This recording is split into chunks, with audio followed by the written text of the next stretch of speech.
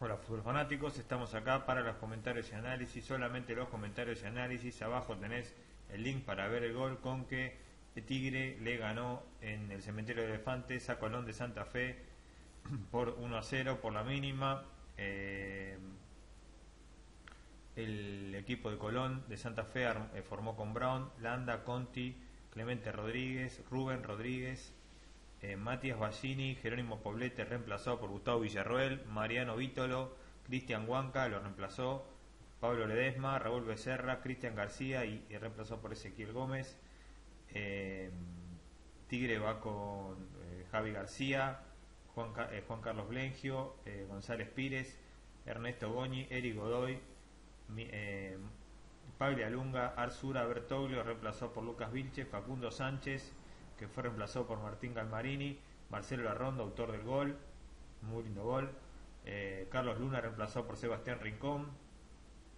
Fue un partido donde tuvo por ahí dominio de pelota Colón de Santa Fe, pero tanto en el primer tiempo como en el segundo tiempo es un equipo complicado en la parte ofensiva, le cuesta muchísimo hacer goles, los delanteros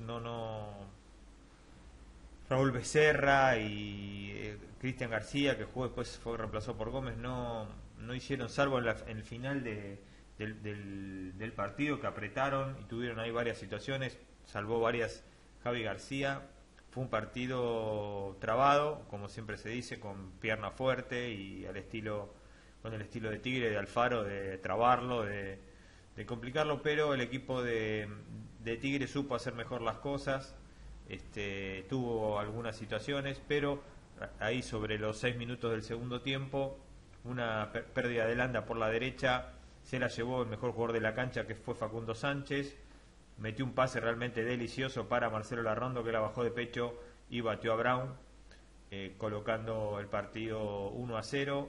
Manejó la pelota el equipo de Tigre, no pasaba nada con el equipo de Colón de Santa Fe hasta el final, que a partir de Clemente y Ledesma, que empezaron a meter, sobre los últimos minutos tuvo varias situaciones que las paró bastante, sobre todo una muy clara sobre el final, parecía el empate cuando la gente pensó alentar Javi García, así que bueno, digamos, por decirlo de una manera, el resultado, si podía haber sido un 0-0, el 1-0 también puede ser, porque fue un poquitito más Tigre, sabe bien a qué juega. El equipo de Colón de Santa Fe le falta definirse, siempre depende de una jugada, como fue el partido con Boca, así, de una jugada individual o algo así medio fortuito, sin mucha generación. El jugador Raúl Becerra no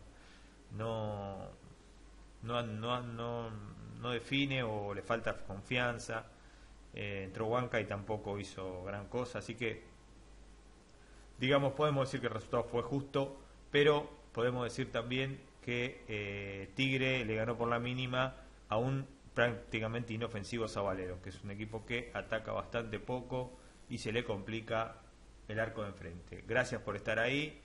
A la derecha arriba te suscribís al canal, abajo tenés para ver el gol, va. Nos vemos en la próxima, gracias, chao.